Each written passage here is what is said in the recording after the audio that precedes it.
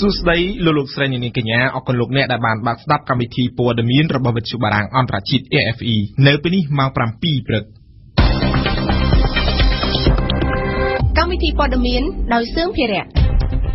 លោកសំរងស៊ីថាលោកម៉ៅម៉ូនីវ៉ាន់ចេញមុខធ្វើតាមបញ្ជារបស់លោកនាយករដ្ឋមន្ត្រីហ៊ុនសែន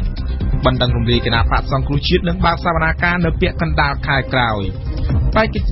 ញ្ជីបេក្ខភាពនៃសមាជិកសភារបស់គណៈបកប្រឆាំងដាក់ដល់កោជបគណៈមានភាពចម្រូងចម្រាស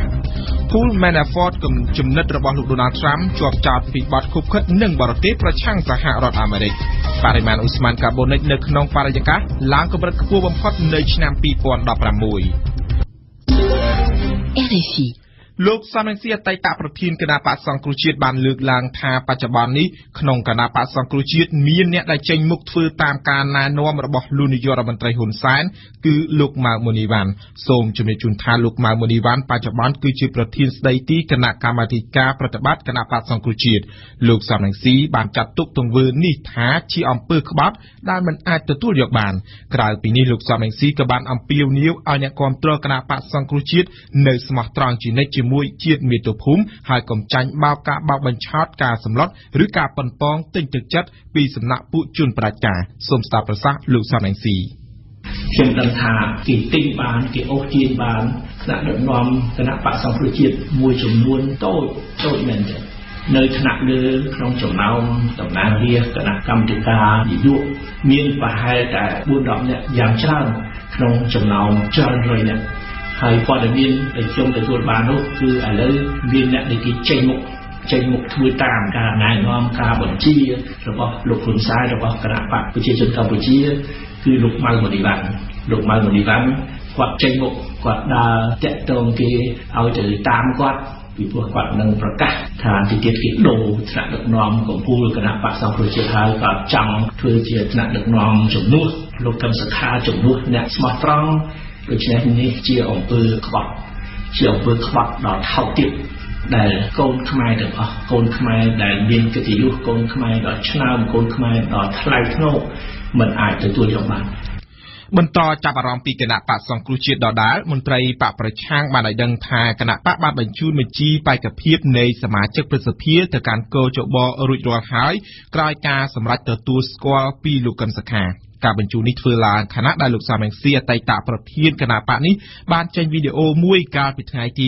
27 ខែតុលាដោយលើកឡើងថាការសម្រេចចិត្តណាមួយនៅពេលនេះរបស់លោកកឹមសុខាធ្វើឡើងក្រោមគំនាបដែលមិនមែនជាការសម្រេចរបស់លោកពិតប្រាកដនោះទេតុលាការកំពូលបានកំណត់ពេលនៅពាក់កណ្ដាលខែក្រោយបើកសវនាការទៅលើបណ្ដឹងសុំរំលាយគណៈបកប្រឆាំងធំជាងគេនៅកម្ពុជាទៅតាមបណ្ដឹងរបស់គណៈបកចំនួន 2 ដែលមិនបានជាប់ឆ្នោតកន្លងទៅនឹងបណ្ដឹងរបស់ក្រសួងមហាផ្ទៃប៉ុន្តែគណៈបកសង្គ្រោះជាតិនៅតែមិនចាប់អារម្មណ៍ទៅនឹងសវនាការនេះដោយថាទុកឲ្យតុលាការដំណើរការទៅមុខកាន់តែលឿនដើម្បីឆាប់ដឹងលទ្ធផលអង្គប៊ុនថនរាយការណ៍តាមលិខិតរបស់តុលាការកំពូលចុះកាលបរិច្ឆេទថ្ងៃ 27 ខែវិច្ឆិកាដែលចុះហត្ថលេខាដោយលោកដិតមន្ត្រីប្រធានក្រុមប្រឹក្សាជំនុំជម្រះនិងជាប្រធានតុលាការកំពូលហើយដែលបានកែតម្រូវនៅថ្ងៃទី 30 ខែតុលាវិញគឺបានអញ្ជើញប្រធានគណៈបក្សសង្គ្រោះជាតិឲ្យចូលសវនាការនៅថ្ងៃទី 16 ខែវិច្ឆិកាឆ្នាំ 2017 វេលាម៉ោង 8 ព្រឹកគឺជាសវនាការទៅលើបណ្ដឹងសុំរំលាយគណៈបក្សសង្គ្រោះជាតិការកំណត់ពេលសវនាការនេះធ្វើឡើងខណៈដែលគណៈបក្សសង្គ្រោះជាតិនៅតែអះអាងថាគណៈបកនេះនឹងមិនដាក់ឯកសារអ្វីទាំងអស់ទៅកាន់តុលាការកំពូលដើម្បីការពារខ្លួនតទល់នឹងបណ្ដឹងសុំរំលាយគណៈបកប្រឆាំងនេះឡើយលោកម៉ៅម៉ូនីវ៉ាន់ប្រធានស្ដីទីគណៈកម្មាធិការប្រតិបត្តិនៃគណៈបក្សសង្គ្រោះជាតិប្រាប់វិទ្យុបារាំងអន្តរជាតិនៅថ្ងៃនេះថាគណៈបកនេះនឹងមិនដាក់តំណាងឬមេធាវីចូលរួមសវនាការនោះទេដោយរងចាំស្ដាប់លទ្ធផលពីខាងក្រៅលោកបានប្រៀបប្រដូចសំណុំរឿងនេះទៅនឹងបោកដែលថាបំរុងនឹងធ្លាយឲ្យវាធ្លាយកាន់តែឆាប់ដើម្បីកុំឲ្យឈឺចាប់យូរគួររំលឹកជូនថាកាលពីថ្ងៃទី 6 ខែតុលាក្រុមមេធាវីរបស់ក្រសួងមហាផ្ទៃបានដាក់ពាក្យបណ្ដឹងសុំរំលាយគណៈបក្សសង្គ្រោះជាតិនេះទៅកាន់តុលាការកំពូលដោយភ្ជាប់ជាមួយភស្តុតាងចំនួន 21 កញ្ចប់ដែលគេអះអាងថាជាសម្រងសម្ដីរបស់លោកកឹមសុខារួមជាមួយវីដេអូឃ្លីបចំនួន 3 ដែលបង្ហាញថាគណៈបក្សសង្គ្រោះជាតិត្រូវរោជាមួយបរទេសដើម្បីប៉ុនប៉ងព្រោះរំលំរដ្ឋាភិបាលកម្ពុជាគ ក៏ប៉ុន្តែនៅក្នុងសេចក្តីថ្លែងការណ៍ចុងក្រោយរបស់គណៈបក្សសង្គ្រោះជាតិកាលពីថ្ងៃទី27ខែតុលាបានគូបញ្ជាក់ថាគណៈបកនេះមិនបានធ្វើអ្វីខុសច្បាប់នោះទេហើយគណៈបកប្រឆាំងដ៏ធំមួយនេះបានជំទាស់ដាច់ខាតនៅការប៉ុនប៉ងរំលាយគណៈបក្សសង្គ្រោះជាតិបន្ថែមលើនេះទៀតសេចក្តីថ្លែងការណ៍យល់ឃើញថាការប៉ុនប៉ងរំលាយគណៈបក្សសង្គ្រោះជាតិគឺជានយោបាយសុទ្ធសាធនិងបានទាមទារឲ្យមានការដោះស្រាយតាមផ្លូវនយោបាយវិញគួរបញ្ជាក់ថាពាក្យបណ្ដឹងសុំរំលាយគណៈបក្សសង្គ្រោះជាតិដែលកំពុងស្ថិតនៅក្នុងដៃតុលាការកំពូលនេះគឺធ្វើឡើងខណៈដែលវិសោធនកម្មច្បាប់ចំនួន4ដែលបើកផ្លូវឲ្យយកអាសនៈគណៈបក្សដែលត្រូវរំលាយទៅចែកឲ្យគណៈបក្សដទៃទៀតនោះទើបតែត្រូវបានព្រះមហាក្សត្រឡាយព្រះហស្ថលេខាដោយប្រើប្រាស់កាលពីថ្ងៃ25តុលាសប្តាហ៍មុនមន្ត្រីគណៈបក្សសង្គ្រោះជាតិនៅថ្ងៃច័ន្ទម្សិលមិញបានចេញមុខជាបន្តបន្ទាប់ច្រានចោលលិខិតចំហមួយច្បាប់ចុះហត្ថលេខាដាក់ឈ្មោះលោកកឹមសុខាថាជាលិខិតคล้ายៗលិខិតចុះថ្ងៃទី28តុលាដែលមន្ត្រីបកប្រឆាំងចាត់ទុកថាคล้ายៗនោះមានខ្លឹមសារផ្ញើទៅកាន់សមាជិកសមាជិកា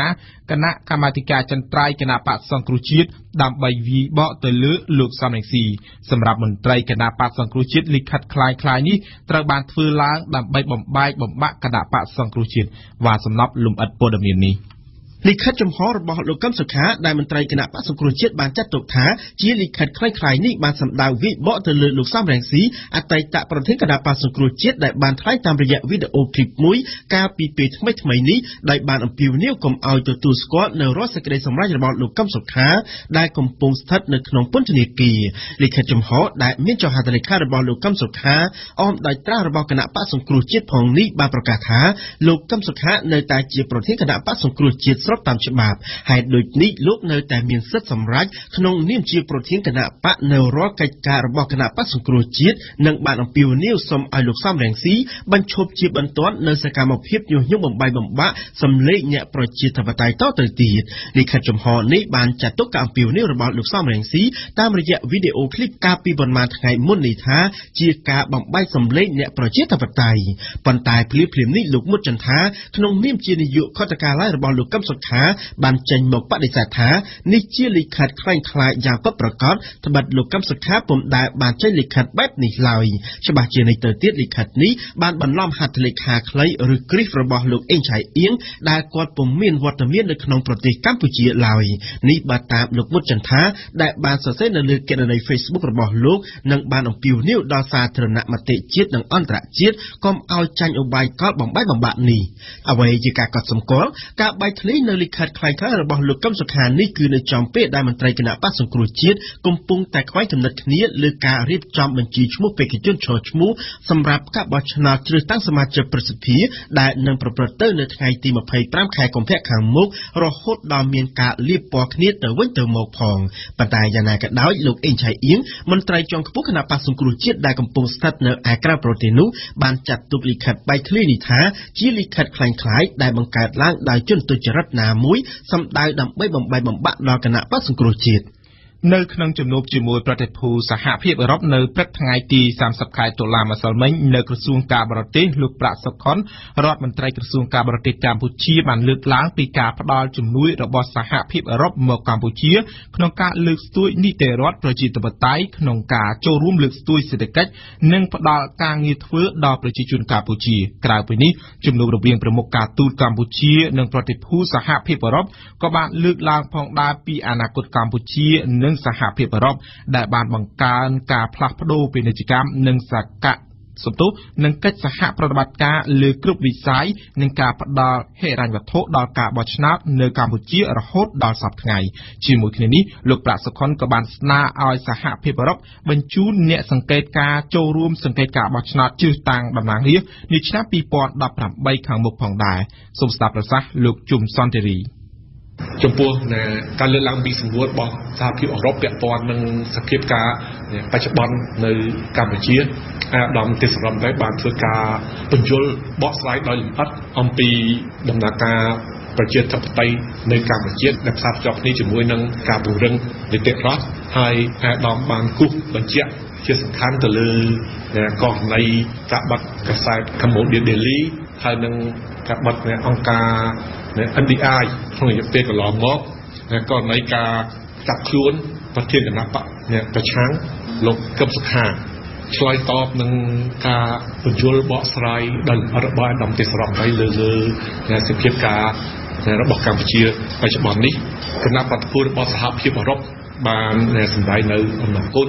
ចំពោះការបញ្យល់បកស្រាយរបស់អាដាមទេសរ៉ាហើយបានបង្ហាញអំពីការយល់ដឹងរបស់គណៈប្រតិភូចំពោះហេតុផលដែលអាដាមទេសរ៉ាបានលើកឡើងហើយបានសម្ដែងនៅការស្វាគមន៍ចំពោះការអញ្ជើញរបស់កម្ពុជាឲ្យចូលរួម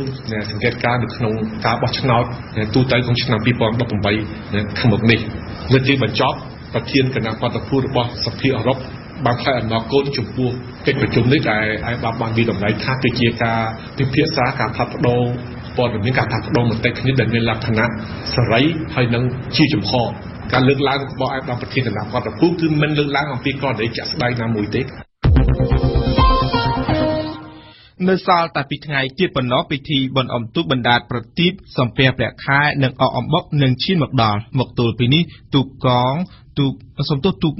ទូកមួងត្រូវបានគេរំកិលចេញពីវត្តនានាចុះទៅក្នុងទឹកដើម្បីត្រៀមលក្ខណៈធ្វើដំណើរមកភ្នំពេញដោយឡែកគណៈកម្មការរៀបចំបុណ្យក៏ដូចជាអាជ្ញាធរពាក់ព័ន្ធបានរៀបចំស្ទើររួចរាល់ហើយការងាររបស់ខ្លួនដើម្បីទទួលប្រជាពលរដ្ឋនិងកីឡាករអុំទូករាប់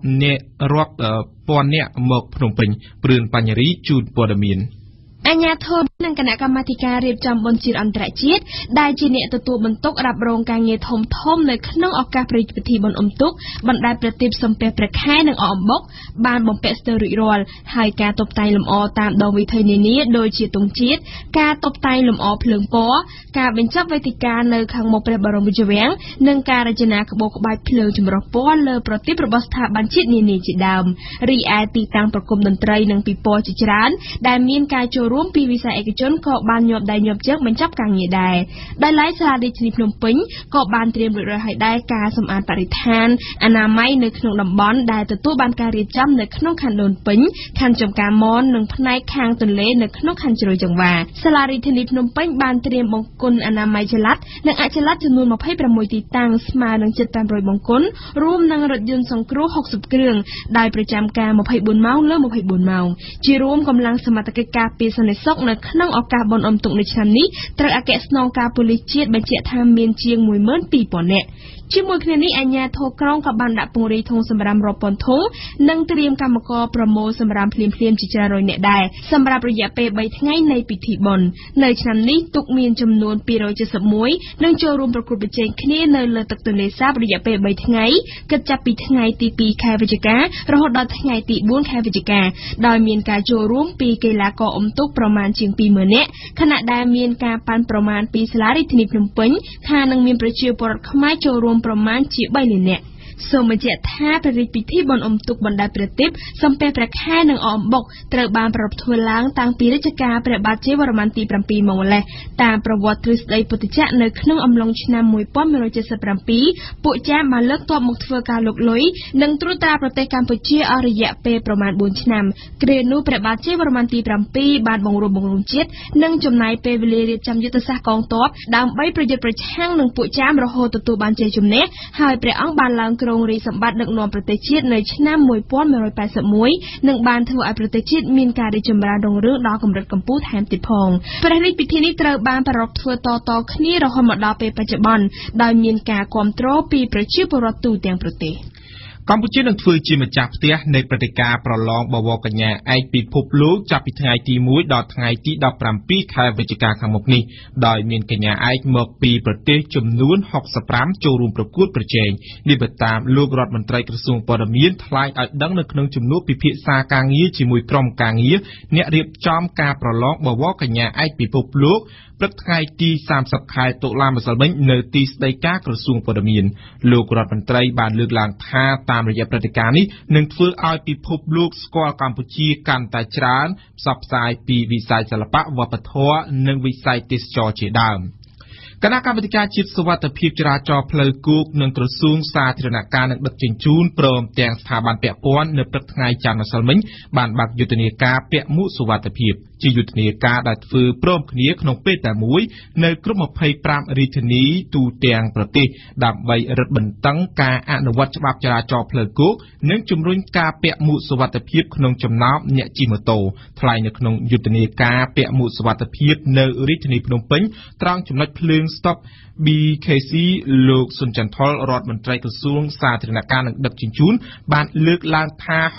66% នៃអ្នកជិះម៉ូតូដែលស្លាប់ដោយគ្រោះថ្នាក់ចរាចរណ៍មិនបានពាក់មួកសុវត្ថិភាពនៅពេលបើកបរឡើយលោកសុនចន្ទថុលអំពាវនាវឲ្យប្រជាពលរដ្ឋពាក់មួកសុវត្ថិភាពមិនមែនគ្រាន់តែឲ្យត្រូវតាមច្បាប់កំណត់ឡើយតែដើម្បីការពារអាយុជីវិតរបស់ពលរដ្ឋផ្ទាល់បើតាមលោកសុនចន្ទថុលគណៈកម្មាធិការជាតិសុវត្ថិភាពចរាចរណ៍ផ្លូវគោកបានទទួលជំនួយពីដៃគូសហការនៅមួកសុវត្ថិភាពចំនួន 27,000 មួកប៉ុន្តែក្រសួងចង់បានជំនួយច្រើនជាងនេះឲ្យបានរហូតដល់ទៅ 50,000 មួកឬលើសពីនេះដើម្បីចែកជូនប្រជាពលរដ្ឋខ្មែរគួរជំរាបជូនថាដើម្បីទទួលបានមួកសុវត្ថិភាពដោយឥតគិតថ្លៃនៅក្នុងយុទ្ធនាការពាក់មួកសុវត្ថិភាពនេះអ្នកជិះម៉ូតូដែលអត់ពាក់មួកសុវត្ថិភាពត្រូវឆ្លើយសំណួរពីហានិភ័យនៃការមិនពាក់មួកសុវត្ថិភាពឬពីច្បាប់ចរាចរណ៍គឺទាល់តែអ្នកបើកបរម៉ូតូឆ្លើយត្រូវទើបអាចទទួលបានមួកសុវត្ថិភាពមួយលោក Paul Manafort អតីតប្រធានក្រុមការងារឃោសនាបោះឆ្នោតរបស់លោក Donald Trump ត្រូវបានរដ្ឋអាជ្ញាសហរដ្ឋអាមេរិកធ្វើការចាប់ប្រកាន់ជាផ្លូវការទៅលើបទល្មើសចំនួន 12 ផ្សេងគ្នាដែលក្នុងនោះមានទោសខុបខិតជាមួយបរទេសដើម្បីធ្វើសកម្មភាពប្រឆាំងនឹងសហរដ្ឋអាមេរិកការចាប់ប្រកាន់ទៅលើមនុស្សចំណិតរបស់លោក Donald Trump នេះគឺធ្វើឡើងនៅក្នុងសំណុំរឿងស្ដីពីការចូលដៃកកកកាយរបស់រុស្ស៊ីមកក្នុងការបោះឆ្នោតប្រធានាធិបតីកាលពីចុងឆ្នាំ 2016 កន្លងទៅយើងស្ដាប់មុំពិសីឆ្លងកាត់ការស៊ើបអង្កេតដោយសម្ងាត់ជាច្រើនខែទីបំផុតទៅលោក Robert Mueller រដ្ឋអាជ្ញាអាមេរិកបានសម្រេចចោទប្រកាន់មនុស្សចំណិតម្នាក់របស់លោក Donald Trump គឺលោក Paul Manafort អតីតប្រធានក្រុមការងារឃោសនាបោះឆ្នោតដែលត្រូវរដ្ឋអាជ្ញាចោទពីបទល្មើសចំនួន 12 ករណីហើយក្នុងចំណោមនោះគឺបទចូលរួមខុបខិតជាមួយបរទេសធ្វើសកម្មភាពប្រឆាំងនឹងសហរដ្ឋអាមេរិកលោក Paul Manafort បានចូលទៅការិយាល័យស៊ើបអង្កេតរបស់ FBI នៅទីក្រុង Washington កាលពីព្រឹកថ្ងៃច័ន្ទម្សិលមិញនៅក្នុងបទចោទប្រកាន់កម្រាស់ 31 ទំព័រដែលគេបានប្រកាសផ្សាយនៅថ្ងៃច័ន្ទបានសង្កត់ធ្ងន់ថាលោក Paul Manafort ព្រមជាមួយនឹងសហការីខ្លួនម្នាក់បានធ្វើសកម្មភាពផ្ដាល់ប្រឹក្សាដោយលាក់កំបាំងជាសម្ងាត់ទៅឲ្យលោក Viktor Yanukovych អតីតប្រធានាធិបតីអ៊ុយក្រែនដែលស្និទ្ធនឹងរុស្ស៊ីជាទីបំផុតទឹកប្រាក់ដែលបានមកពីសកម្មភាពខុបខិតនេះមានប្រមាណជា$75 លានដែលត្រូវបានគេផ្ទេរចូលគណនីធនាគារខ្មោចផ្សេងហើយក្នុងចំណោមនោះលោក Paul Manafort បានយកច្រកហោប៉ៅចំនួន$18 លានសកម្មភាពនេះគឺជាការលាងលុយក្រខ្វក់គួរកត់សម្គាល់ថាលោក Paul Manafort គឺជាមនុស្សទី1ហើយដែលត្រូវលោករដ្ឋអាជ្ញា Robert Mueller ធ្វើការចោទប្រកាន់ជាផ្លូវការនៅក្នុងសំណុំរឿងពាក់ព័ន្ធនឹងរុស្ស៊ីនេះក៏ប៉ុន្តែនៅក្នុងឯកសារចោទប្រកាន់នេះគេពុំបានឃើញមានសរសេរអ្វីឲ្យតាក់ទងទៅនឹងរឿងរ៉ាវក្នុងអំឡុងពេលឃោសនាបោះឆ្នោតប្រធានាធិបតីឡើយហើយក៏ពុំមានសរសេរអ្វីតាក់ទងទៅនឹងការចូលដៃគ្នារវាងក្រុមការងារឃោសនាបោះឆ្នោតរបស់លោក Donald Trump និងអាជ្ញាធររុស្ស៊ីដែរដោយឡែកភ្លាមក្រោយការប្រកាសការចោទប្រកាន់ជាផ្លូវការមកលើអតីតមន្ត្រីចំណិតរបស់ខ្លួននេះលោក Donald Trump បានសរសេរលើទំព័រ Twitter ថាពុំមានការចូលដៃខុបខិតណាមួយរវាងក្រុមការងារគាត់និងរុស្ស៊ីទេលោកបន្ថែមថារឿងរ៉ាវដែលគេចាប់ប្រកាន់មកលើលោក Paul Manafort គឺជារឿងដែលកើតឡើងយូរហើយមុនការឃោសនាបោះឆ្នោតទៅទៀតហើយលោកផ្ទាល់ក៏ធ្លាប់បានស្ដីបន្ទោសទៅលើលោក Paul Manafort ដែរលោក Donald Trump បន្តថាហេតុម្ដេចបានជាពួកពុករលួយដូច Hillary Clinton និងបកពួកក្នុងបកប្រជាធិបតេយ្យមិនត្រូវបានរដ្ឋអាជ្ញាចោទប្រកាន់ផងទៅលោកប្រធានាធិបតី Hassan Rouhani ប្រកាសថាកន្លងមកអ៊ីរ៉ង់បានផលិតមីស៊ីលបាឡេស្ទិកហើយកំពុងតែផលិតនិងបន្តផលិតមីស៊ីលបន្ថែមទៀតក្នុងទូរទស្សន៍ជាតិនៅថ្ងៃអាទិត្យលោកប្រមុខរដ្ឋអ៊ីរ៉ង់បញ្ជាក់បន្ថែមថាដំណើរការផលិតមីស៊ីលបាឡេស្ទិកមានភាពចាំបាច់ណាស់សម្រាប់រក្សាសន្តិសុខនិងការពារអធិបតេយ្យជាតិអ៊ីរ៉ង់ក៏ប៉ុន្តែចំពោះអាមេរិកទង្វើរបស់អ៊ីរ៉ង់នេះគឺកំពុងតែរំលោភសេចក្តីសម្រេចរបស់ក្រុមប្រឹក្សាសន្តិសុខអង្គការសហប្រជាជាតិបកកុម្មុយនីសចិនកាន់អំណាចនៅប្រទេសចិនបានអះអាងថាទីក្រុងប៉េកាំងបានបង្ក្រាបគម្រោងការប្រឆាំងគណបកកុម្មុយនីសចិនរបស់ក្រុមអតីតមន្ត្រីចិន3រូបការប្រកាសនេះត្រូវបានធ្វើឡើងប៉ុន្មានថ្ងៃប៉ុណ្ណោះបន្ទាប់ពីសមាជបកកុម្មុយនីសចិនបានបិទបញ្ចប់ បរិមាណឧស្ម័នកាបូនិកនៅក្នុងបរិយាកាសដែលជាដើមហេតុនៃការឡើងកម្ដៅអាកាសធាតុបានឡើងកម្រិតខ្ពស់បំផុតមួយនៅក្នុងឆ្នាំ2016នេះជាការព្រមានរបស់អង្គការឧតុនិយមពិភពលោកអំពីការកើនឡើងកម្រិតសីតុណ្ហភាពប្រកបដោយគ្រោះថ្នាក់បំផុតដោយ Benedict ជូនព័ត៌មាននេះ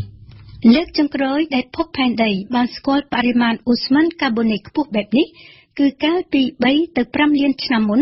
ដោយការនោះសីតុណ្ហភាពក្តៅជាងពេលបច្ចុប្បន្នពី2ទៅ3អង្សារីឯកម្រិតទឹកសមុទ្រវិញមានកម្រិតខ្ពស់ជាងបច្ចុប្បន្នពី10ទៅ20ម៉ែត្រដោយសារតែការរលាយផ្ទាំងទឹកកក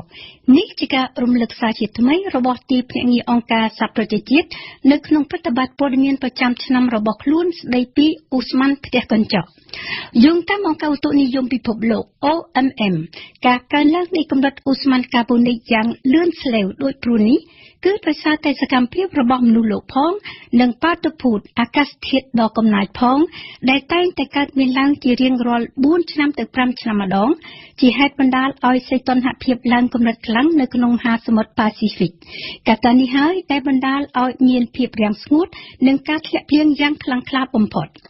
យោងតាមការគូបញ្ជាក់នៅក្នុងឯកសារប្រចាំឆ្នាំរបស់ទីភ្នាក់ងារអង្គការសហប្រជាជាតិបរិមាណនៃឧស្ម័នកាបូនិកនៅក្នុងបរិយាកាសបានកើនឡើងខ្ពស់បំផុតពុំធ្លាប់មានឡើយចាប់តាំងពី8សែនឆ្នាំមុនមកទន្ទឹមនេះអគ្គលេខាធិការអង្គការឧតុនិយមពិភពលោក OMM លោក Peter Kaalas ដែលជាជនជាតិហ្វាឡង់បានប្រមានប្រាប់តែថាបើសិនជាគេពុំបានចាត់វិធានការកាត់បន្ថយការសាយពីឧស្ម័នផ្ទះកញ្ចក់និងជាពិសេសឧស្ម័នកាបូនិកនេះឲ្យបានយ៉ាងឆាប់រហ័សនោះទេនោះពិភពលោកយើងទៅថ្ងៃមុខទៅនឹងត្រូវប្រឈមមុខកាន់តែខ្លាំងក្លាថែមទៀតការកើនកម្រិតសីតុណ្ហភាពមួយប្រកបដោយគ្រោះថ្នាក់បំផុតពីពេលនេះរហូតដល់ទៅចុងសតវត្សគឺជាការកម្រិតដ៏ខ្ពស់បំផុតមួយដែលលើសពីកម្រិតដែលគេបានកំណត់ទុកនៅក្នុងកិច្ចព្រមព្រៀងនៃទីក្រុងប៉ារីសស្ដីពីបញ្ហាអាកាសធាតុតែគេក៏នៅមានក្តីសង្ឃឹមដោយសារតែពិភពលោកនៅមានមនសិការភ្ញាក់រលឹកនៅលើការដោះស្រាយស្ដីពីបញ្ហាអាកាសធាតុនៃភពផែនដីយើងនេះជាការអះអាងបន្ថែមរបស់អគ្គលេខាធិការនៃអង្គការឧតុនិយមពិភពលោក OMM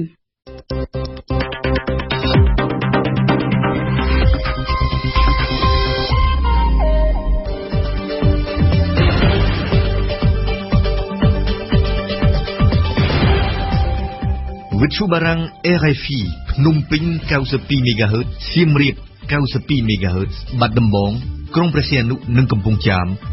94.5 MHz លោកអ្នកនេះកំពុងស្ដាប់វិទ្យុបារាំងអន្តរជាតិ RFI ជាបន្តទៅទៀតនេះលោកអ្នកនេះបានស្ដាប់ដំបូងគឺជានីតិព្រឹត្តិការណ៍កម្ពុជាប្រចាំថ្ងៃនៅថ្ងៃនេះខ្ញុំបាទសូមលើកឡើងអំពីប្រធានអតីត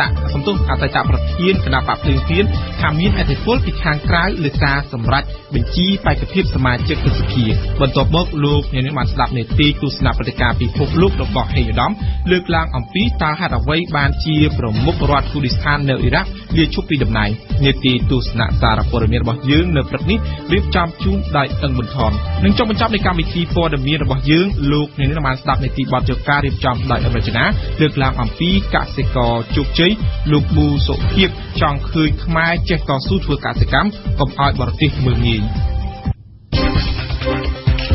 ព្រឹត្តិការណ៍កម្ពុជាប្រចាំថ្ងៃថ្មីនេះគណៈបកសង្គ្រោះជាតិបង្ហាញពីភាពមិនស្របគ្នាចំពោះការរៀបចំបញ្ជីបេក្ខភាពសមាជិកព្រឹទ្ធសភាដែលគ្រោងនឹងបោះឆ្នោតនៅខែកុម្ភៈឆ្នាំ2018ខាងមុខនេះរហូតមកដល់ពេលនេះអតីតប្រធានគណៈបកភ្លើងទៀននិងបច្ចុប្បន្នជាទីប្រឹក្សាជាន់ខ្ពស់គណៈបកសង្គ្រោះជាតិបានលើកឡើងថាការមិនឯកភាពគ្នាចំពោះបញ្ជីបេក្ខភាពនេះគឺជាផលនៃយុទ្ធសាស្ត្រពីខាងក្រៅសូមស្ដាប់ដូចតទៅលោកកុងគំទីប្រឹក្សាជាន់ខ្ពស់គណៈបកសង្គ្រោះជាតិបានបញ្ជាក់ប្រាប់វិទ្យុបារាំងអន្តរជាតិនៅថ្ងៃទី30ខែតុលាថាបញ្ហាទាំងនេះគឺជាផលិតផលនៃយុទ្ធសាស្ត្ររបស់គណៈបកគ្រប់គ្រងអំណាចដែលធ្វើមកលើគណៈបកប្រឆាំងបាទខ្ញុំឃើញថាបញ្ហាទីក្នុងរបស់គណៈបកសង្គ្រោះជាតិនេះជាផលិតផលនៃយុទ្ធសាស្ត្ររបស់ប្រជាជនកម្ពុជាដែលគ្រប់គ្រងអំណាចដោយសារថា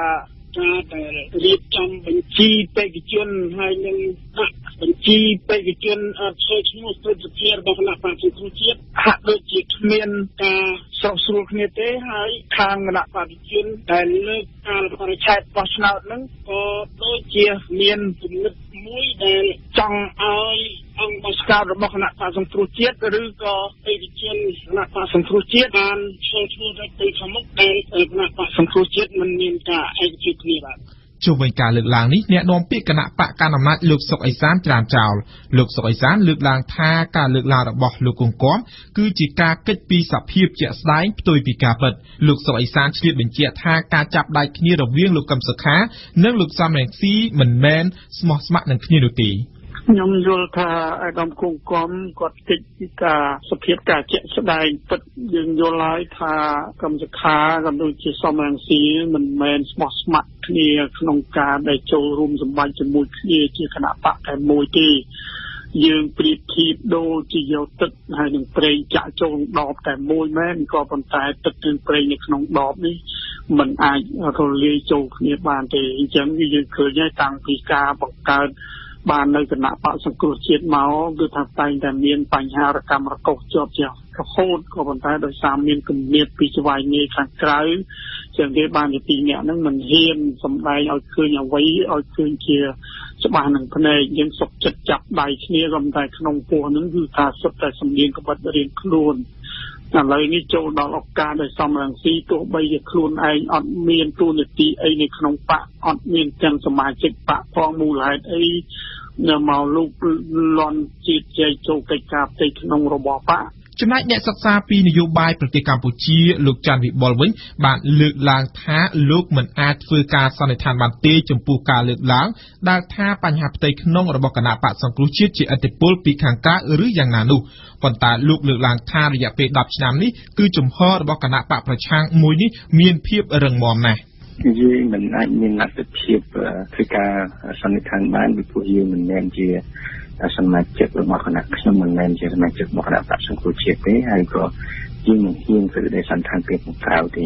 ប៉ុន្តែនៅប្រសិនបើយើងមើលអំពីជំហររបស់គណៈបក្សសង្គ្រោះជាតិប្រសិនបើយើងមើលក្នុងចន្លោះរយៈពេល10ឆ្នាំនេះយើងមើលឃើញជំហររបស់គណៈបក្សសង្គ្រោះជាតិនេះគឺរឿងតង់ណាស់ក៏មានសាមគ្គីភាពខាងក្នុងខ្លាំងណាស់អញ្ចឹងឯងបានឈានធ្វើឲ្យគណៈបក្សសង្គ្រោះជាតិនេះអាចទទួលបានជ័យជំនះនៅក្នុងការបោះឆ្នោតប្រមាណអាណត្តិចុងក្រោយនេះអញ្ចឹងប្រសិនបើយើងមើលនៅក្នុងចរន្តនៃការគ្រប់គ្រងដឹកនាំរបស់គណៈបក្សសង្គ្រោះជាតិហើយប្រសិនបើយើងមើលរលកនៃការពីទុកពីខាងក្រៅទៅនាំឲ្យគណៈបក្សសង្គ្រោះជាតិរញ័រមែនប៉ុន្តែខ្ញុំយល់ឃើញថាគណៈបក្សនេះនៅតែរឹងមាំហើយប្រសិនបើយើងមើលស្ថានភាពនេះប្រហែលជាអាចមានការធ្វើវិទ្យាសាស្ត្រពីខាងក្រៅខ្លះដែរប៉ុន្តែយើងមិនហ៊ានធ្វើទៅសន្និដ្ឋានថាអ្នកណាទេហើយយើងធ្វើបទតាមច្បាប់វិញប៉ុន្តែក្នុងច្បាប់ណាក៏យើងនៅតែប្រសិនបើយើងមើលឈរលើកត្តាឯករាជ្យគណៈបកនេះនៅមានភាពរឹងមាំណាស់ជាអនុសាសន៍របស់លោកគង្គំទីប្រឹក្សាជាន់ខ្ពស់គណៈបកប្រឆាំងលើកឡើងថាជុំវិញការរៀបចំបញ្ជីឈ្មោះសម្រាប់សមាជិកព្រឹទ្ធសភាដែលមិនមានការឯកភាពគ្នាមិនបានរឹងមាំគឺមិនគួររៀបចំបញ្ជីនោះទេពោលគឺត្រូវរងចាំមើលការសម្រេចរបស់តុលាការកំពូលលើគណៈបក្សសង្គ្រោះជាតិជាមុនសិនចំពោះការយល់ឃើញផ្ទាល់របស់ខ្ញុំវាតម្លៃថាក្នុងរបស់គណៈបក្សសង្គ្រោះជាតិมันមានការឯកភាពគ្នាអំពីការរៀបចំបញ្ជីឯកជនសមាជិកព្រឹទ្ធសភានៅដែលប្រព្រឹត្តទៅនៅខែខាងមុខនេះទេបាទហើយដូច្នេះខ្ញុំមិនយល់ថាការរៀបចំបញ្ជីដែលมันមានភាពស្មោះត្រង់ឬសាមគ្គីគ្នាបាននេះมันគួររៀបចំហើយมันគួរឲ្យគណៈបក្សសង្គ្រោះជាតិជាគណៈបកឈរឈ្មោះសម្រាប់សមាជិកព្រឹទ្ធសភានៅពេលខាងមុខទេដោយសារថាខ្ញុំមើលទៅអង្គបោះឆ្នោតកំពុងតែមិនច្បាស់លាស់ដោយសារថាបញ្ចឹងរបស់ក្រសួងមហាផ្ទៃទៅតុលាការកំពូលនឹងឲ្យរំលាយគណៈបក្សសង្គ្រោះជាតិនឹងហើយមានច្បាប់វិសោធនកម្ម4ដែលហាក់ដូចតែធ្លាយនៅចេតនាទុកជាមុនថានឹងចែកអាសនៈតំណាងរាស្ត្រថានឹងរំលាយក្រុមប្រឹក្សាគុំសង្កាត់ទាំងអស់អីហ្នឹងវានៅមិនទាន់ច្បាស់លាស់នៅឡើយ ដូច្នេះយើងត្រូវតែសម្លឹងមើលទៅតុលាការកំពូលនឹងថានឹងធ្វើការវិនិច្ឆ័យលើនឹងរបស់ក្រសួងមហាផ្ទៃពេលណាយ៉ាងដូចម្ដេចហើយក៏យើងត្រូវតែសម្លឹងមើលទៅថាតើការចោទការចាប់ការបន្តនីតិវិធីតាមផ្លូវតុលាការទៅលើលោកប្រធានគណៈបក្សសង្គ្រោះជាតិកម្មសខានឹងយ៉ាងដូចម្ដេចដែរឲ្យច្បាស់លាស់សិនបាទប៉ុន្តែលោកម៉ៅមូនីវ៉ាន់ប្រធានស្ដីទីគណៈកម្មាធិការប្រតិបត្តិគណៈបក្សសង្គ្រោះជាតិដែលកំពុងតែរងការចាប់ប្រកាន់ថាជាជនបង្កប់បានថ្លែងប្រាប់វិទ្យុបារាំងអន្តរជាតិនៅថ្ងៃទី29ខែតុលាថាការសម្រេចចុះហត្ថលេខារបស់លោកកឹមសុខាគឺធ្វើទៅតាមនីតិវិធីត្រឹមត្រូវហើយលោកគឺជាអ្នកកាន់យកទៅដាក់នៅកជបខ្ញុំសង្កេតឃើញហើយខ្ញុំបានពិគ្រោះជាមួយនឹងមេដឹកនាំកម្ពុជាដែលមានវត្តមាននៅក្នុងប្រទេសជាណាចក្រកម្ពុជានឹងគឺថាយើងសម្រេចជាបញ្ជីហើយមានការឯកភាពគ្នាហើយយើងបានបញ្ជូនឯកសារនឹងទៅចៅក្រមស៊ើបសួរហើយឲ្យគេពិនិត្យហើយគេកាន់បញ្ជីនឹងយកទៅឲ្យលោកប្រធានគឹមសុខាចុះហត្ថលេខានៅក្នុងពន្ធនាគារហើយកាន់យកមកវិញប្រគល់ឲ្យមេធាវីគណៈបកហើយមេធាវីគណៈបកយកមកឲ្យខ្ញុំក្នុងនាមខ្ញុំជាប្រធានប្រតិបត្តិស្ដីទីហើយខ្ញុំរៀបចំបំពេញឯកសារផ្លូវច្បាប់ទាំងអស់ខ្ញុំកាន់ទៅដាក់នៅកជបហើយនីតិវិធីយើងដឹងទាំងអស់គ្នាថាលោកកឹមសុខាសប្តាហ៍ថ្ងៃគ្រាន់តែជាជនជាប់ចោទជនត្រូវចោទតុលាការមិនទាន់កាត់ទោសថាមានទោសទេដូច្នេះគាត់នៅតែជាប្រធានគណៈបកសង្គ្រោះជាតិដដែលរាល់ការសម្រេចចុះហត្ថលេខាជាផ្លូវការមានតែគាត់ម្នាក់គត់គឺលោកប្រធានកឹមសុខាកាលពីថ្ងៃទី27ខែតុលាលោកសំរងស៊ីអតីតប្រធានគណៈបក្សសង្គ្រោះជាតិពីក្រៅប្រទេសបានចេញវីដេអូមួយជាមួយនឹងតំណាងរាស្ត្រនិងអ្នកគាំទ្រផ្សេងទៀតរបស់គណៈបក្សសង្គ្រោះជាតិលើកឡើងថាលោកប្រធានកឹមសុខាមិនមានសេរីភាពពេញលេញទេដូច្នេះលោកមិនអាចធ្វើសេចក្តីសម្រេចអ្វីបានត្រឹមត្រូវនោះទេឥឡូវនេះលោកកឹមសុខាគឺស្ថិតនៅក្រោមការគំរាមកំហែងសេចក្តីសម្រេចសេចក្តីប្រកាសអ្វីរបស់លោកកឹមសុខាយើងជឿជាក់ថាមិនមែនជាសេចក្តីសម្រេចរបស់គាត់ពិតប្រាកដទេគាត់មានសេរីភាពពេញលេញគាត់ច្បាស់ជាមិនធ្វើតាមអ្វីដែលគេកំពុងតែបង្ខំឲ្យគាត់ធ្វើហើយមានអ្នកខ្លះយកឈ្មោះលោកកឹមសុខាយកទៅប្រើប្រាស់ដើម្បីទាញគណៈបក្សសង្គ្រោះជាតិឲ្យទៅចោះចូលជាមួយគណៈបកកណ្ដាលអំណាចយើងមិនព្រមដាច់ខាតអ្នកគាំទ្រគណៈបកសង្គ្រោះជាតិមិនព្រមដាច់ខាតគឺសេចក្តីសម្រេចរបស់គណៈបក្សសង្គ្រោះជាតិមានតែគណៈកម្មាធិការអចិន្ត្រៃយ៍ទេគណៈកម្មាធិការអចិន្ត្រៃយ៍គឺភាគច្រើនចេញមកក្រៅប្រទេសហើយអត់មាននរណាសម្រាប់បានអត់មាននរណាទិញបានទេមានតែគណៈកម្មាធិការអចិន្ត្រៃយ៍នេះយ៉ាងតិចក៏មតិភាគច្រើននៃគណៈកម្មាធិការអចិន្ត្រៃយ៍នេះដែលអាចធ្វើសេចក្តីសម្រេចក្នុងនាមគណៈបក្សសង្គ្រោះជាតិលោកសុកអេសានអ្នកនាំពាក្យគណៈបកប្រជាជនកម្ពុជាបានបញ្ជាក់ថាការលើកឡើងពីរូបមន្តកងសង្ស៊ីសរបស់លោកសំរងស៊ីនោះវាមិនដែលមាននោះទេលោកបញ្ជាក់ថាទោះបីលោកសំរងស៊ីនិយាយយ៉ាងណាទៀតក៏គ្មានបានការដែរបាទយ៉ាងគឺបញ្ហាដែលមាននេះគឺខ្ញុំយល់ថាឥឡូវយើងបាច់មើលអីទេយើងទទួលស្គាល់អ្វីដែលស្របច្បាប់គឺទៅពេលណាដែលកោជបគឺទទួលបញ្ជីរាយនាមបេក្ខជនចូលឈ្មោះបោះឆ្នោតជ្រើសតាំងសមាជិកព្រឹទ្ធសភាហ្នឹងពេលណាដែលកោជបទទួលលិខិតណាទៅជាផ្លូវការបានស្ដីថានោះហើយជាផ្លូវការហើយអត់មកដូចអាដាមកឹមសុខាគឺទោះបីថាគាត់ជាប់ឃុំឃាំងពីរឿងប្រព្រឹត្តបទល្មើសច្បាប់ក៏ដោយក៏ប៉ុន្តែបើគាត់មិនទាន់ផុតពីតួនាទីជាប្រធានគណៈបកទេបាទហើយបើសំរងស៊ីជំទាស់យ៉ាងណាក៏វាអត់កើតដែរកុំថាឯអ្នកឯងសម្រេចអ្នកឯងសញ្ញាក្នុងនាមប្រធានគណៈបកអ្នកឯងត្រូវតែកងសង្ស៊ីជាមួយ3នាក់ទៀតដែលអនុប្រធាននោះខ្ញុំយល់ថាវាមិនដែលមានទេតែប្រធានសញ្ញាហើយគេហ៊ានទទួលខុសត្រូវហើយអញ្ចឹងគេយកជាបានការពេលណាដែលកោជបទទួលលិខិតដែលចុះហត្ថលេខាដោយអាដាមកឹមសុខាបាទអាហ្នឹងជាបានការតែសំរងស៊ីនិយាយប្រហែលកសេទៀតក៏គ្មានបានការដែរសូមជឿជូនថាលោកកឹមសុខាប្រធានគណៈបក្សសង្គ្រោះជាតិដែលកំពុងជាប់ឃុំនៅក្នុងពន្ធនាគារក្នុងខេត្តត្បូងឃ្មុំកាលពីថ្ងៃទី26ខែតុលាបានសម្រេចចុះហត្ថលេខាទទួលស្គាល់បេក្ខជនពេញសិទ្ធិ58នាក់និងបំរុងចំនួន58នាក់សម្រាប់ការបោះឆ្នោតជ្រើសតាំងសមាជិកព្រឹទ្ធសភានៅខែកុម្ភៈឆ្នាំ2018ខាងមុខនេះ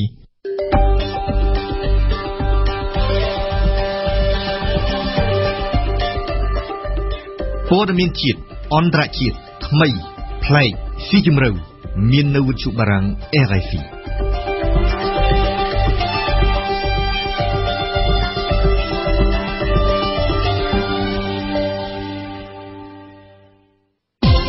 ទស្សនៈព្រឹត្តិការណ៍ពិភពលោក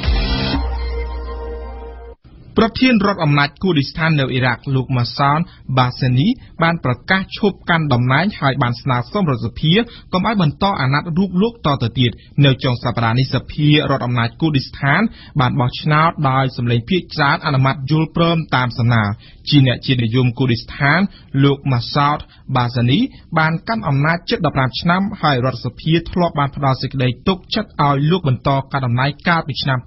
2013ដោយមិនចាំបាច់បោះឆ្នោតលោកគឺជាអ្នកជំរុញផ្ដួចផ្ដើមឲ្យមានការបោះឆ្នោតប្រជាមតិផ្ដាច់ទឹកដីយកឯករាជ្យពីអ៊ីរ៉ាក់រហូតដល់ទទួលបានសម្លេងគាំទ្រច្រើនលើសលប់កាលពីខែកញ្ញាកន្លងទៅនេះចុះហេតុអ្វីបានជានៅពេលនេះលោកបានសម្រេចចិត្តប្រកាសលាឈប់ពីតំណែងកំពូលរបស់រដ្ឋទៅវិញសូមស្ដាប់បទអន្តរាគមន៍របស់ហេងឧត្តមចាប់ពីថ្ងៃទី1ខែវិច្ឆិកាស្អែកនេះតទៅថ្នាក់ដឹកនាំកំពូលរបស់ក្រុមគូគីស្ថាននៅអ៊ីរ៉ាក់លោកម៉ាស៊ូលបាហ្សានីនឹងលែងកាន់តំណែងជាប្រធានរដ្ឋអំណាចតទៅទៀតហើយមានអាយុ71ឆ្នាំលោកគឺជាមេដឹកនាំទាមទារឯករាជ្យសម្រាប់ជនជាតិគូគីស្ថាននៅភាគខាងជើងអ៊ីរ៉ាក់លោកម៉ាស៊ូលបាហ្សានីបានក្លាយជាមេដឹកនាំតំបន់ស្វយ័តតាំងតែពីឆ្នាំ2003នៅពេលដែលរបបដឹកនាំរបស់អូសាម៉ាប៊ីនឡាដិននៅអ៊ីរ៉ាក់បានផុតរលត់ទៅតាមពិតទៅអាណត្តិកាន់អំណាចរបស់លោកបាហ្សានីត្រូវបានផុតតាំងតែពីឆ្នាំ2013មកម្លេះ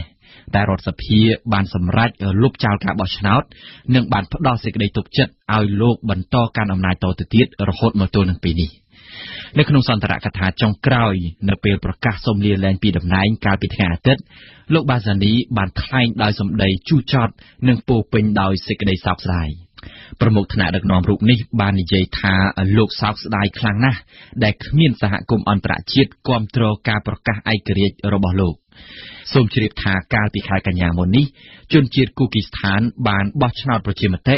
និងទាមទារបង្កើតរដ្ឋឯករាជ្យមួយចេញពីទឹកដីអ៊ីរ៉ាក់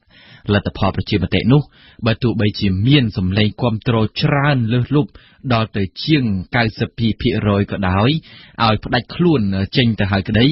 ក៏ប៉ុន្តែសេចក្តីប្រកាសឯករាជ្យគឺត្រូវបានផ្អឹបទុកចោលទៅវិញបើគេផ្ដោតពិនិត្យទៅមើលសន្ទរកថាដ៏ជូរចត់របស់ប្រមុខរដ្ឋរូបនេះគឺលោកចង់គូបញ្ជាក់ដោយត្រង់ចំពោះសហរដ្ឋអាមេរិកតែម្ដងលោកបាសានីនៅក្នុងសន្ទរកថាចុងក្រោយផ្សាយនៅក្នុងទូរទស្សន៍ជាតិបានរិះគន់សហរដ្ឋអាមេរិកថាបានយល់ព្រមអនុញ្ញាតឲ្យកងកម្លាំងអ៊ីរ៉ាក់យកគ្រឿងប្រដាប់អាវុធសម្រាប់កម្ចាត់ពួកអង្គការរដ្ឋអ៊ីស្លាមជីហាតទៅវាយកំទេចក្រុមពួកគូគីស្ថាននិងថាអាមេរិកព្រមបើកភ្នែកឈមមើលអ៊ីរ៉ាក់វាយដណ្ដើមយកតំបន់គៀកគួកដែលជាតំបន់ប្រភពសេដ្ឋកិច្ចប្រេងដ៏សំខាន់របស់គូគីស្ថានមិនតែប៉ុណ្ណោះលោកបាសានីបានរំលឹកថាប្រសិនបើគ្មានកម្លាំងពលីកម្មរបស់ក្រុមប្រដាប់អាវុធគូគីស្ថានជួយប្រយុទ្ធវាយកំទេចពួកជីហាតនោះទេម្លេះសំក្រុមសម្ព័ន្ធមិត្តអន្តរជាតិនិងកងកម្លាំងអ៊ីរ៉ាក់មិនអាចរំដោះទីក្រុងមូស៊ូលចេញពីកណ្ដាប់ដៃពួកអង្គការរដ្ឋអ៊ីស្លាមជីហាតបាននោះឡើយនៅក្នុងន័យនេះលោកចង់និយាយថាការជួយរបស់ក្រុមប្រដាប់អាវុធគូគីស្ថានគឺមិនត្រឹមតែគ្មានការតបស្នងសងគុណអ្វីនោះទេតែបែរជាទទួលបានទោសទៅវិញមុននឹងបញ្ចប់សន្ទរកថាប្រធានរដ្ឋអំណាចគូគីស្ថានចង់ឲ្យប្រជាពលរដ្ឋគូគីស្ថានរបស់ខ្លួនដណ្ដឹងសួរខ្លួនឯងថាតើអាមេរិកបានដឹងឮនិងមើលឃើញការវាយប្រហាររបស់អ៊ីរ៉ាក់មកលើក្រុមគូគីស្ថានរបស់ខ្លួនដែរឬទេហើយបើអាមេរិកដឹងហើយហេតុអ្វីមិនជួយអើពើចាត់វិធានការហើយថាតើហេតុអ្វីបានរដ្ឋាភិបាលក្រុង Washington ចង់ដាក់ទណ្ឌកម្មពួកគូគីស្ថានទៅវិញចំពោះភាគីរដ្ឋាភិបាលក្រុង Washington វិញអាមេរិកដែលជាអ្នកជួយយឹតយោងពួកគូគីស្ថាននេះតាំងតែពីដើមរៀងមកនិងបានជួយផ្ដល់លុយកាក់ព្រមទាំងគ្រឿងសព្វាវុធដើម្បីកម្ចាត់ពួកអង្គការរដ្ឋអ៊ីស្លាមជីហាតតែទីបំផុតទៅអាមេរិកពិតជាមិនបានទទួលគាំទ្រការប្រកាសឯករាជ្យរបស់ពួកនេះទេ មិនតែប៉ុណ្ណោះពីម្សិលមិញនេះទៀតរដ្ឋមន្ត្រីក្រសួងការបរទេសអាមេរិកថែមទាំងបានអបអរសាទរចំពោះរដ្ឋសភាគូគីស្ថានដែលបានយល់ព្រមអនុម័តការលាឈប់ពីតំណែងរបស់លោកបាហ្សានីថែមទៀតផងតែយ៉ាងណាក៏ដោយអាមេរិកចង់ឃើញរដ្ឋសភាគូគីស្ថានរៀបចំការបោះឆ្នោតនៅឆ្នាំ2018ខាងមុខដោយឡែកចំពោះរដ្ឋាភិបាលផ្សេងទៀតក្រៅពីអ៊ីរ៉ាក់ជំទាស់ចំពោះការប្រកាសឯករាជ្យប្រទេសជិតខាងផ្សេងទៀតបែបយ៉ាងអ៊ីរ៉ង់ស៊ីរីទូគីរឹងរឹតតែមិនចង់ឃើញឡើយការបង្កើតរដ្ឋថ្មីពីសំណាក់ជនជាតិគូគីស្ថាននិកាយសាសនាអ៊ីស្លាមស៊ូនីតនោះទៀតផងប្រទេសបារាំងវិញបានចាប់ដៃជាមួយអ៊ីរ៉ាក់និងត្រូវការអ៊ីរ៉ាក់ដើម្បីកម្ចាត់កំទេចពួកអង្គការរដ្ឋអ៊ីស្លាមនោះបានបង្ហាញចំហថាចង់ឃើញរដ្ឋអំណាចគូគីស្ថានចរចាជាមួយរដ្ឋាភិបាលអ៊ីរ៉ាក់និងចង់ឲ្យមានការយល់ព្រមរួមរស់ជាមួយគ្នាក្រោមដំបូលរដ្ឋធម្មនុញ្ញនៃរដ្ឋសហព័ន្ធអ៊ីរ៉ាក់បន្ថែមពីមូលហេតុគ្មានការគាំទ្រពីអន្តរជាតិនៅវិបត្តិនយោបាយផ្ទៃក្នុងវិញលោកបាហ្សានីត្រូវបានក្រុមបកប្រឆាំងចោទថាដោយសារតែគម្រោងរៀបចំប្រជាមតិនោះហើយបានជាត្រូវអ៊ីរ៉ាក់វាយដណ្ដើមយកទឹកដីដល់ទៅថ្នាក់បាត់បង់តំបន់គៀកគួកដែលជាតំបន់ព្រេងដ៏សំខាន់ក៏ប៉ុន្តែលោកបាហ្សានីបានឆ្លើយតបទៅវិញថាដោយសារតែក្រុមពួកប្រឆាំងនោះឯងទៅវិញទេដែលយល់ព្រមចុះចាញ់ទម្លាក់អាវុធដោយមិនប្រយុទ្ធទើបបានបាត់បង់តំបន់គៀកគួកទៅលើដៃអ៊ីរ៉ាក់បានដោយងាយតែយ៉ាងណាក៏ដោយពីអំណេះតទៅគេនៅមិនទាន់អាចដឹងពីអនាគតរបស់ពួកគូគីស្ថានថានឹងទៅជាយ៉ាងណាបាននោះទេហើយថាតើនរណានឹងមកកាន់តំណែងជាប្រមុខដឹកនាំជំនួសលោកបាហ្សានីនោះដែរក៏ប៉ុន្តែចំពោះលោកបាហ្សានីគឺលោកបានសន្យាស្រេចរួចហើយថាលោកនឹងមិនឈប់ធ្វើនយោបាយនោះទេហើយលោកនៅតែបន្តក្រងសម្លៀកបំពាក់ជាទាហានរួមរស់ប្រកៀកស្មាតស៊ូជាមួយពួកជនជាតិគូគីស្ថានតទៅទៀតកម្មវិធីនេះសហការឧបត្ថម្ភដោយសាលារៀនអន្តរជាតិអាមេរិក AIS ជាសាលាចំណេះទូទៅខ្មែរដែលផ្ដោតលើគុណភាពវិន័យនិងសេវាកម្មបវេសនការឆ្នាំសិក្សាថ្មី 2017-2018 ចូលរៀននៅថ្ងៃទី 17 ខែតុលាឆ្នាំ 2017 AIS សូមលើកទឹកចិត្តរាល់ការអធ្យាស្រ័យគ្នាទាំងឡាយក្នុងសង្គមCamp Probiotic ជាផលិតផលធម្មជាតិ 100% មានប្រសិទ្ធភាពខ្ពស់ដល់សុខភាពដូចជាជួយសម្រួលការរំលាយអាហារបំបាត់ stress ធ្វើឲ្យពិសាបាយបានសម្រានលក់ស្រួលនិងបំបាត់ការឈឺសន្លាក់ឆ្អឹង Camp Probiotic ជាផលិតផល PPM និង Conferel ហើយចែកចាយដោយក្រុមហ៊ុន DKSH សាកលវិទ្យាល័យឯកទេសនៃកម្ពុជា CUS សិក្សាដើម្បីគុណភាពសិក្សាដើម្បីសមត្ថភាពវិជ្ជាជីវៈសិក្សានៅ CUS ស៊ីនវិញយូលេងកាហ្វេដោយម៉ាស៊ីន Probat ដែលមានតែមួយគត់នៅកម្ពុជាទំនាក់ទំនងទូរស័ព្ទលេខ010 816 222និង011 816 222គ្រឹះស្ថានមីក្រូហិរញ្ញវត្ថុ LOLC មានផ្ដល់សេវាប្រាក់កម្ចីសេវាប្រាក់បញ្ញាសន្សំនិងសេវាបង់រំលោះជួល LOLC គំនិតរីកចម្រើននិងម៉ាស៊ីនទឹកក្តៅម៉ារីនណៃជាផលិតផលលំដាប់ថ្នាក់លេខ1របស់ប្រទេសជប៉ុនមានគ្រប់ប្រភេទតាមតម្រូវការរបស់លោកអ្នកទេសនាសារព័ត៌មានតើសារព័ត៌មានស្រុកខ្មែរនៅព្រឹកនេះចាប់អារម្មណ៍នឹងប្រធានរឿងអ្វីខ្លះសូមអញ្ជើញលោកអ្នកនាងស្ដាប់ការអធិប្បាយរបស់អឹងមុនថនដូចតទៅគម្រោងបើកសវនាការលើសំណុំរឿងរំលាយគណៈបក្សសង្គ្រោះជាតិគឺជាប្រធានរឿងសំខាន់របស់កាសែតនៅក្នុងស្រុកដែលចុះផ្សាយនៅថ្ងៃអង្គារនេះកាសែតកម្ពុជាថ្មីបានឡើងចំណងជើងថាវាសនាគណៈបក្សសង្គ្រោះជាតិរលាយឬមិនរលាយនឹងដឹងនៅថ្ងៃទី16ខែវិច្ឆិកាខាងមុខកាសែតដែលគាំទ្ររដ្ឋាភិបាលមួយនេះបានសរសេរបន្តថាតុលាការកំពូលនឹងបើកសវនាការលើសំណុំរឿងដែលក្រសួងមហាផ្ទៃប្តឹងរំលាយគណៈបក្សសង្គ្រោះជាតិនៅថ្ងៃទី16ខែវិច្ឆិកានេះបើយោងតាមលិខិតកោះហៅប្រធានគណៈបក្សសង្គ្រោះជាតិឲ្យចូលសវនាការដោយឡែកកាសែតរស្មីកម្ពុជាវិញក្រៅតែពីចាប់អារម្មណ៍រឿងគម្រោងបើកសវនាការលើសំណុំរឿងរំលាយគណៈបកប្រឆាំងមួយនេះរស្មីកម្ពុជាបានចាប់អារម្មណ៍ទៅលើរឿងមួយទៀតដោយឡើងជាចំណងជើងពណ៌លឿងនៅទំព័រមុខរបស់ខ្លួនថាតុលាការកំពូលសម្រេចរំលាយគណៈបកនយោបាយចំនួន9បន្ថែមទៀតរស្មីកម្ពុជាចុះផ្សាយថាចៅក្រមតុលាការកំពូលកាលពីថ្ងៃទី30តុលាម្សិលមិញបានបើកសវនាការនិងសម្រេចបិទផ្លូវតវ៉ាគណៈបកនយោបាយចំនួន9បន្ថែមទៀតការសម្រេចនេះធ្វើឡើងបន្ទាប់ពីក្រសួងមហាផ្ទៃកាលពីដើមខែតុលាបានលុបចោលគណៈបកនយោបាយចំនួន22ដោយសារតែគណៈបកទាំងនោះល្មើសច្បាប់ស្តីពីគណៈបកនយោបាយបើតាមរស្មីកម្ពុជាគណៈបកចំនួន9ដែលតុលាការកំពូលសម្រេចរំលាយចោលកាលពីម្សិលមិញរួមមានគណៈបកសង្គមថ្មីគណៈបកស្ត្រីសង្គ្រោះកម្ពុជាគណៈបកនាងអ្នកនារីខ្មែរគណៈបកពលរដ្ឋខ្មែរគណៈបកខ្មែរជាតិនិយមគណៈបកសង្គមខ្មែរនិយមគ គណៈបកពន្លឺសេរីភាពគណៈបកសេរីបង្រួបបង្រួមជាតិនិងគណៈបកប្រជាជាតិខ្មែរយ៉ាងណាក៏ដោយគម្រោងបើកសវនាការរំលាយគណៈបក្សសង្គ្រោះជាតិត្រូវបានកសែតស្ទើរតែទាំងអស់ចាប់អារម្មណ៍ច្រើនជាងគេរឿងនេះភ្នំពេញប៉ុស្តិ៍បានឡើងចំណងជើងនៅទំព័រមុខរបស់ខ្លួនដែរប៉ុន្តែកសែតនេះចុះផ្សាយសេចក្តីថ្លែងការណ៍របស់គណៈបក្សសង្គ្រោះជាតិបន្ថែមដោយបញ្ជាក់ប្រាប់សាធារណមតិជាតិនិងអន្តរជាតិថាគណៈបក្សសង្គ្រោះជាតិមិនបានធ្វើអ្វីខុសច្បាប់នោះទេហើយថាគណៈបកនេះជំទាស់ដាច់ខាតនៅការប៉ុនប៉ងរំលាយគណៈបក្សសង្គ្រោះជាតិចំណែកប្រធានរឿងមួយទៀតដែលកសែតភ្នំពេញប៉ុស្តិ៍ឡើងជាចំណងជើងធំជាងគេបង្អស់នោះគឺលោកខួងស្រេងបញ្ជាឲ្យកងកម្លាំងត្រៀមបង្ក្រាបការតវ៉ារបស់បកប្រឆាំងនៅពីក្រោមរូបថតកងកម្លាំងប្រដាប់អាវុធឈរកាន់កាំភ្លើងត្រៀមបំរុងជាស្រេចនោះកសែតពីរភាសានេះសរសេរថាបើទោះបីជាគណៈបក្សសង្គ្រោះជាតិមិនបានប្រកាសពីគម្រោងធ្វើការតវ៉ាណាមួយក៏ដោយក៏លោកខួងស្រេងអភិបាលរាជធានីភ្នំពេញកាលពីម្សិលមិញ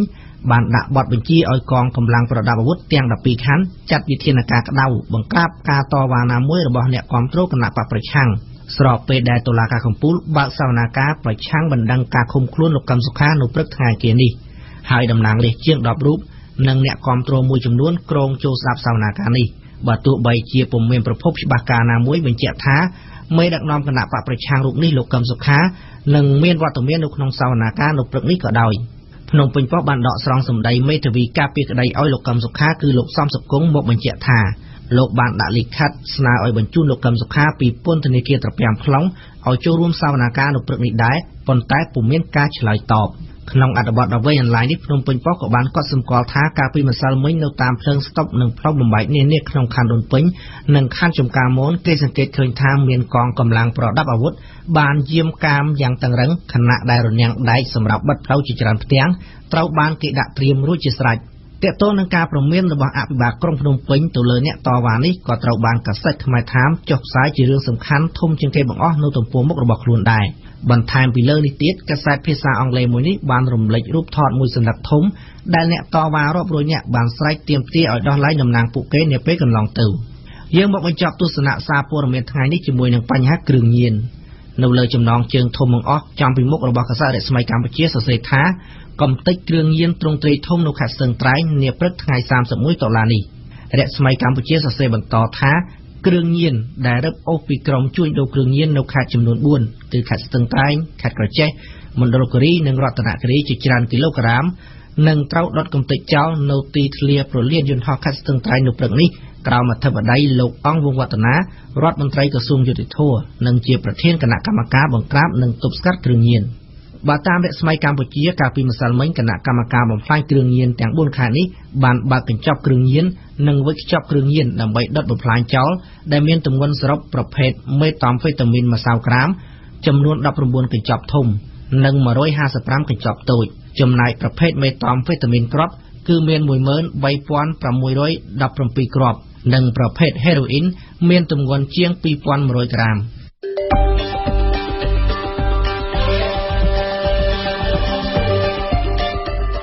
ព័ត៌មានទាំងនេះអាចអានឬស្ដាប់ឡើងវិញនៅក្នុងគេហទំព័ររបស់យើង www.khmer.rfi.fr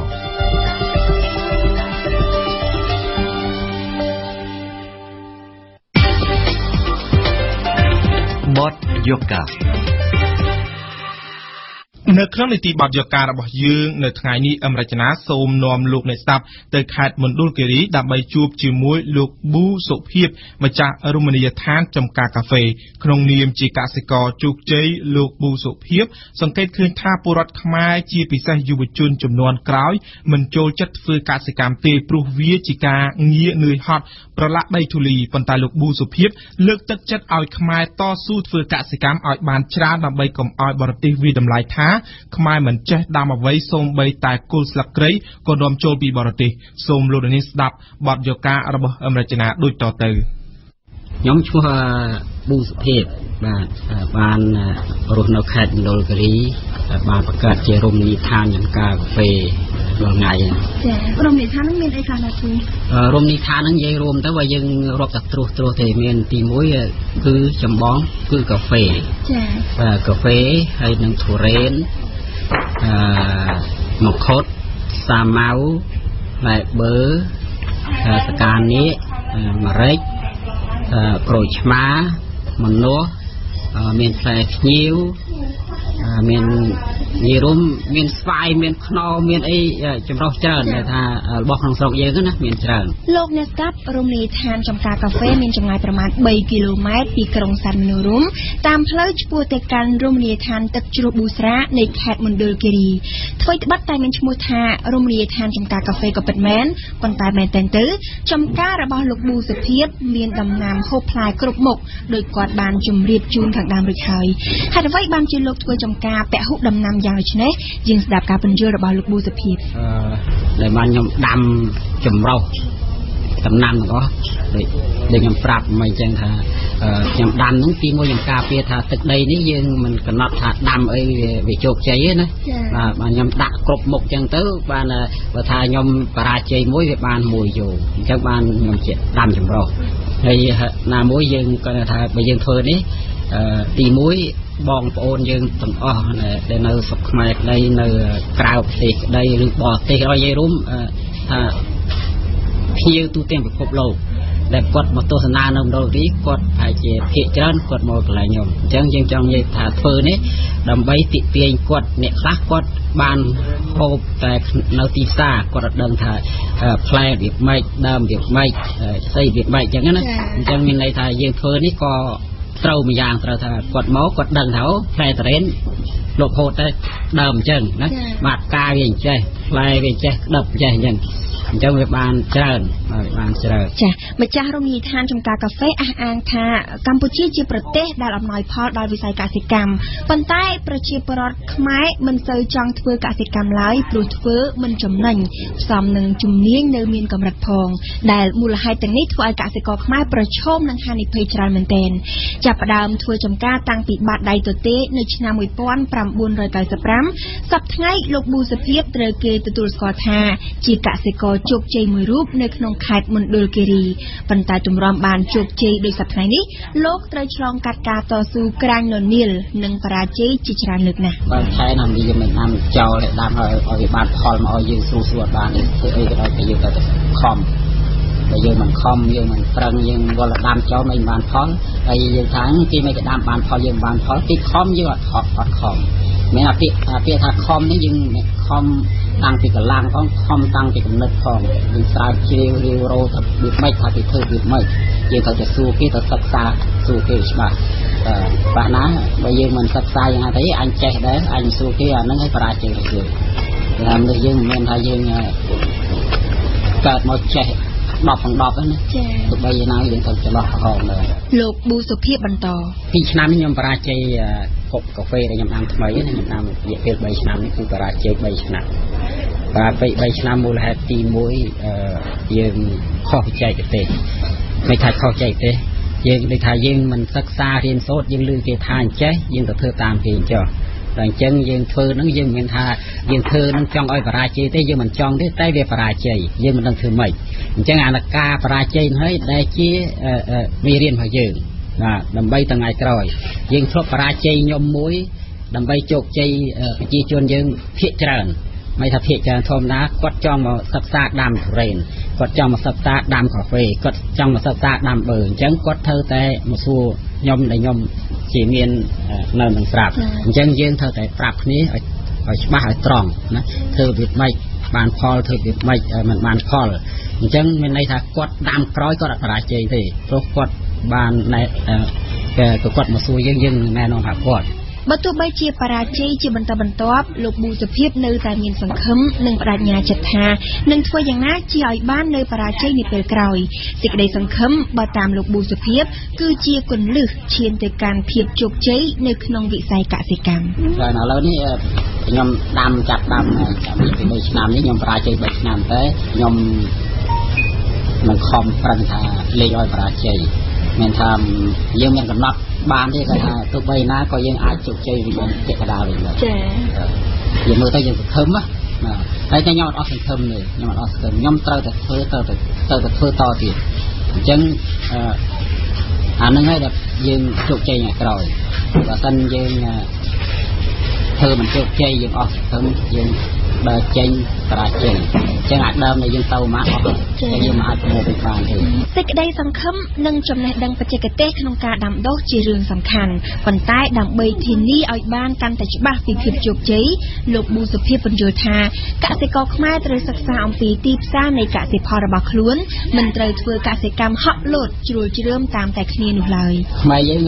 គេធ្វើអីយើងឃើញនឹងអត់ដឹងថាយើងបានសិក្សាអំពីទីផ្សារបាទដឹងថាទីផ្សារវាមិនទីផ្សារវាមានតម្លៃវាមិនចឹងយើងហក់លោតតាមតាភាគគេដល់ចឹងយើងធ្វើច្រើនតារាជ័យបើចឹងថាស្ដាំទៅបងប្អូនទាំងអស់មុនធ្វើអីកុំហក់លោតតាមគ្នាជាផ្សេងដូចជាកស៊ូយើងធ្វើថាកស៊ូចឹងអ្នកយើងក្នុងគ្នាដាំកស៊ូតារាជ័យឥឡូវបែរមកដាំរិចយើងមិនទាន់តារាជ័យទេគាត់ថាបងប្អូនដែលថាមានទុនតិចតួចយើងប្រយ័ត្នទៅណាបាទប្រយ័ត្នល្អជាងព្រោះគេមានលុយគេអាចអស់1លានគេនៅ10លានទៀតតែបើយើងអ្នកក្រអស់1000អស់ហើយចឹងមិនធំអស់ទេមានគេដល់ធនាគារទៀត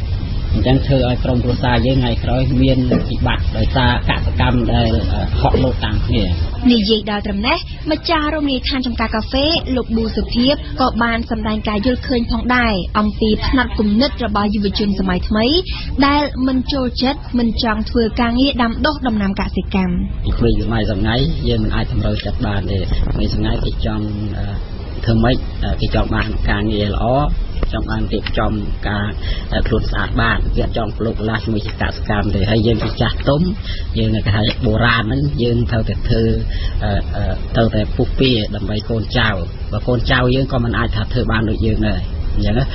ព្រោះអីគេមកគេចង់ថាស្អាតបងណាស្អាតតាំងពីដៃតាំងពីជើងស្លៀកពាក់តាំងពីការរស់នៅតាំងពីការហូបចុកតាំងពីការប្រើប្រាស់ឡានទំនើបស្អីទំនើបអញ្ចឹងណាហើយយើងជាឪពុកជាគេថាមនុស្សចាស់យើងអត់ចង់បានអញ្ចឹងទេចង់បានធ្វើម៉េចគឺកន្លែងណាមួយឲ្យរីកចម្រើនដើម្បីអនាគតក្រុមគ្រួសារផងដើម្បីសុខភាពយើងផងដើម្បីប្រទេសខ្មែរយើងផងនៅក្នុងបរិបទសប្តាហ៍ថ្ងៃលោកប៊ូសុភាពទទួលស្គាល់ថាការធ្វើកសិកម្មជាការងារពិបាកហើយជួបបញ្ហាប្រឈមច្រើនប៉ុន្តែលោកប៊ូសុភាពលើកទឹកចិត្តប្រជាពលរដ្ឋខ្មែរជាពិសេសយុវជនឲ្យងាកមកតស៊ូធ្វើកសិកម្មដើម្បីកុំឲ្យបរទេសវិតម្លៃថាខ្មែរមិនចេះដាំអ្វីសូម្បីតែស្លឹកគ្រៃក៏នាំចូលពីបរទេសដែរខ្ញុំចង់លើកចិត្តឲ្យប្រជាជនខ្មែរយើងធ្វើអីចេះតស៊ូចេះតស៊ូប្រឹងកុំអស់សង្ឃឹមបាទហើយមកសំខាន់រឿងបុគ្គលិកកម្មករយើងត្រូវតែចេះយល់ចិត្តកម្មករបាទចេះយល់ចិត្តកម្មករយើងមិនមែនថាយើងធ្វើកែនឹងយើងធ្វើប្រើគេមានលុយប្រើគេស្រេចចិត្តទេបើសិនយើងធ្វើអីមិនប្រក្រតីកម្មករគេមិនអាចនៅមួយយើងបានទេហើយបើគេមិននៅមួយយើងបានយើងបរាជ័យអញ្ចឹងយើងត្រូវតែអត់ថន់នៅកន្លែងហ្នឹងណាអត់ថន់ហើយយើងប្រឹងតស៊ូអត់បរាជ័យទេបើខ្មែរយើងនាំគ្នាខំទាំងអស់គ្នាកាត់បន្ថយថាការជាតិយើងបានមួយចំនួនបាទបើយើងវល់តាអ្នកវល់តែយកលុយយកមាសយកដុល្លារទៅទិញតាសំបីតាគុលក្រៃជីប្រទេសក៏ទិញគេមកអញ្ចឹងវាអត់សមទេអាការរបស់អញ្ចឹងគឺស្រួលបំផុតសំបីតែយើងបោះចោលក៏វាដោះដែរអញ្ចឹងយើងអ្នកយើងខំប្រឹងទៅបំបីតាគុលក្រៃជីអីបន្តិចបន្តួចអីយើងទៅទិញគេវាអត់សមទេអញ្ចឹងធ្វើឲ្យគេប្រទេសគេវាយតម្លៃយើងលោកប៊ូសុភាពបន្តបើសិនយើងម្នាក់យើងរវល់តែផ្ដេកផ្ដួលទៅមិនខិតខំយើងអីដូចថាយើងប្រើតែរបស់បរទេសក៏វាអត់សមដែរព្រោះខ្មែរយើងមានលទ្ធភាពដីក៏យើងមានជីជាតិល្អជាងបរទេសហើយក៏ប្រជាជនយើងអ្នកខ្លះក៏គាត់មានសមត្ថភាពដែរអញ្ចឹងយើងម្នាក់យើងត្រូវតែខំប្រឹងប្រែងដើម្បីស្រុកយើងដែរណាបាទកុំធ្វើអីយើងដើម្បីប្រទេសគេច្រើនពេកលោកអ្នកស្ដាប់ជាទីមេត្រីកម្មវិធីព័ត៌មានរយៈពេល1ម៉ោងរបស់វិទ្យុបារាំងអន្តរជាតិ RFI នៅព្រឹកនេះបានឈានមកដល់ទីបញ្ចប់ហើយយើងខ្ញុំសូមថ្លែងអំណរគុណចំពោះការតាមដានស្ដាប់របស់អស់លោកអ្នកនាងតាំងពីដើមរហូតដល់ចប់ខ្ញុំសូមអរគុណវិសាលដែលបានជួយបញ្ជាផ្នែកបច្ចេកទេសនៅពេលនេះខ្ញុំបាទសឿងភិរៈព្រមទាំងសហការីទាំងអស់នៃវិទ្យុបារាំងសូមអរគុណសូមជម្រាបលា